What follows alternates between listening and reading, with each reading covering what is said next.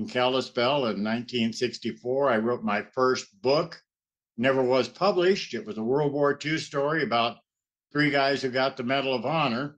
And it's just been, writing seems to be my passion. A passion indeed. Douglas Sterner's new book is the 111th military history book that this Vietnam veteran has published. That's what I hope to accomplish, is to inspire others. Sterner has spent the past 3 decades researching and compiling a database of the military's most highly decorated veterans. His latest book tells the heroic stories of 185 Montanans who fought for their country in wars from the 1800s to the present. He says he knew from the minute he started writing that Sarah Stiers, a Billings senior graduate who was awarded the Distinguished Flying Cross, would be on the cover. The Distinguished Flying Cross is a very high award.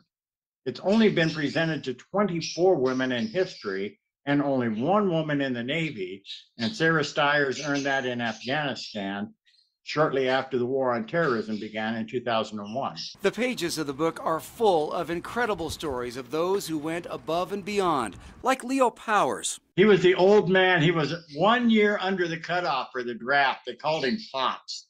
He had false teeth, so he should have been disqualified. And old farmer from Montana, and goes to Europe and earns the Medal of Honor.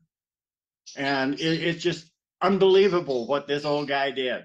Sterner says many of these veterans never talked much about what they did because heroism doesn't happen on a good day. And that's why it's important for historians like myself to tell their stories so that they don't have to, because what they did is important to future generations, not just to their kids and their grandkids, but those men and women who will be called to service in decades to come. In Billings, Russ Riesinger, MTN News.